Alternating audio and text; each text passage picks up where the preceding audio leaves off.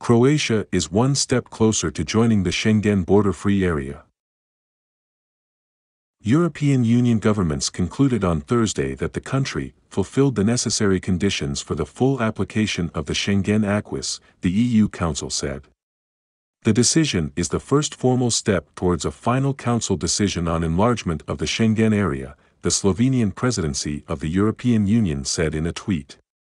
Countries joining the free movement area must be able to ensure the security of the bloc's external border, a sensitive political topic due to migration since 2015. Critics say Croatia has been overzealous in showing it can protect the bloc's external borders.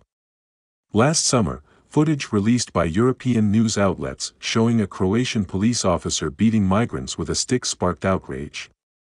Croatia's Schengen membership is also a sensitive topic for Romania and Bulgaria, who have been EU members since 2007 and are yet to join the free movement area. At a time when the rest of the Western Balkans seem to be lagging behind in their bid to join the EU, Croatia is considered a success story in the region. Zagreb joined the EU in 2013 and also wants to become a member of the single currency Eurozone. The Commission had recommended Croatia's membership in 2019.